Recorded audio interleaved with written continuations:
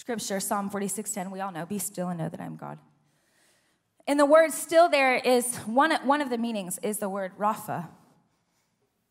And it means to slacken, to cease, to weaken. One of the other things is to show oneself slack. Isn't that amazing? And then the word know is yada, to be made known. So when we slacken, God is made known. So this is what slackening looks like. This is what life looks like, right? I'm pretty happy that I match all this stuff with this yellow band. So we're going to church, gonna worship Jesus. Everybody ready? And your kids can't find their shoes. And the dog just peed on the floor. And you can't find the keys. And you get in a fight with your husband. And you're in the car. And you pull up to church. And you're like this. And you're walking around and everyone's going, how are you this morning? God is good. How much? All the time.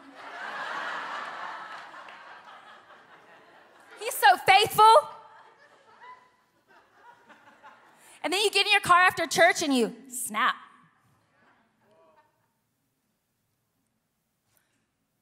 Be still is an action. Be still and he'll be known. So it's an action. It's not just, right? To be still is to meditate on the goodness of God, not just say it out loud 100 times like we cope, right? God is good, God is good, God is good, God is good, God is good. You know, when we say that in anxiety, it's kind of hard to embrace the truth. So this is what I'm practicing. God is good.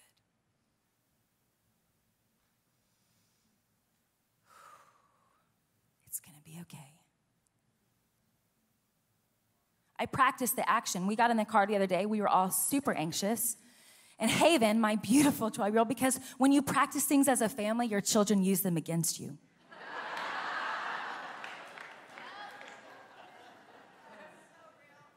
And she said, everything feels a little stressed out. I think it'd be really great if we just took a deep breath.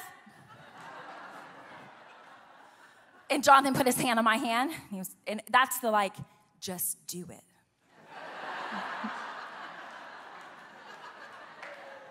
And I'm like, that is such a good idea, Haven. Let's all take a deep breath.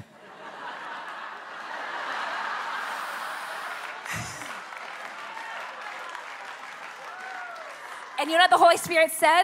I'm like this. I don't even have enough arms for how stretched out I was. He's like, yeah, you're gonna need to slacken. I'm like, I'm trying.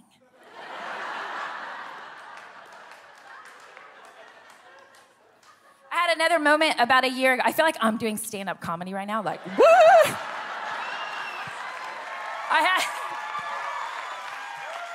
I had a moment, this is my favorite slackening moment, because this is what I'm practicing. Because you know what? You have to practice.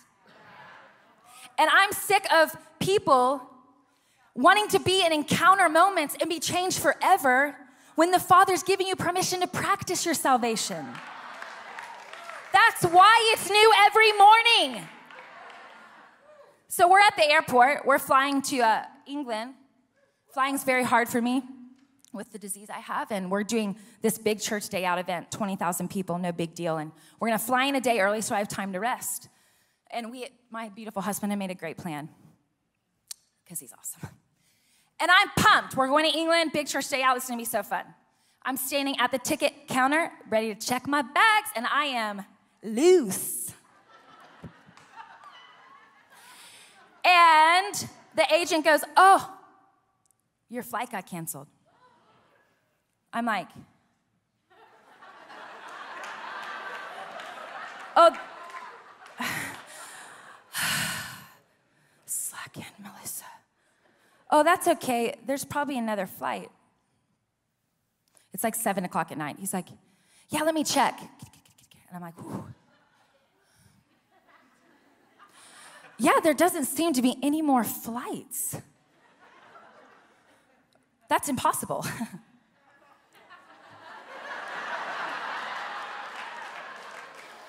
Yeah, I'm looking like I'm like, Orlando, Atlanta, New York, Boston.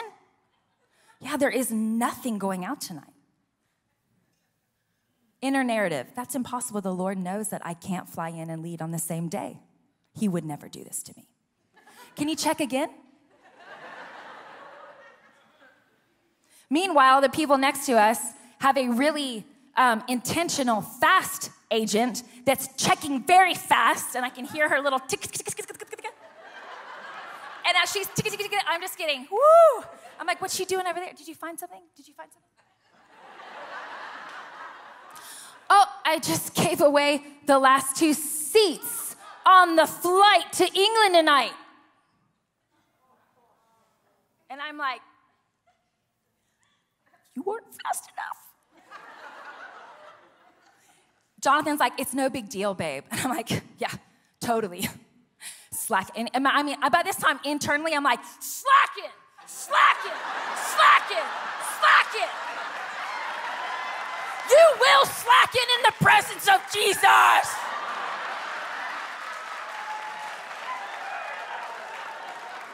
I'm like, John's like, and she goes, well, your only option is just to go home, an hour-and-a-half drive, and come back tomorrow night.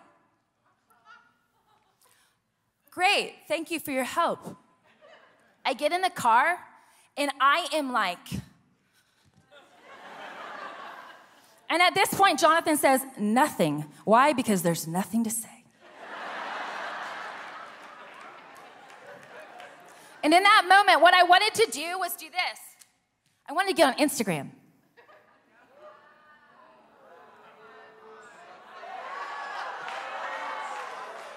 And then when I got home, I wanted to get on Netflix. And what I really wanted was to stop at Chick-fil-A and get a chicken sandwich.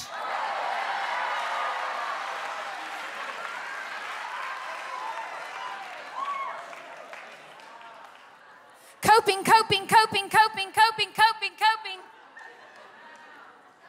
Instead, I'm sitting in the passenger seat and I'm shaking. And I'm like, why would God do this to me? That's what came out. When I got really honest, why would he do this? He knows that I cannot fly through the night, arrive in England, drive to the countryside, and go on stage immediately with 20,000 people.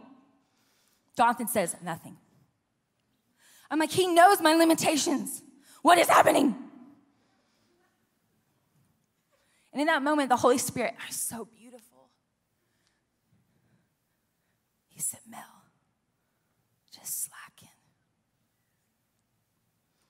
And in that moment, tears just started streaming down my face. And I started crying. And everything started coming in. Because there's no formula. And there's no magic prayer.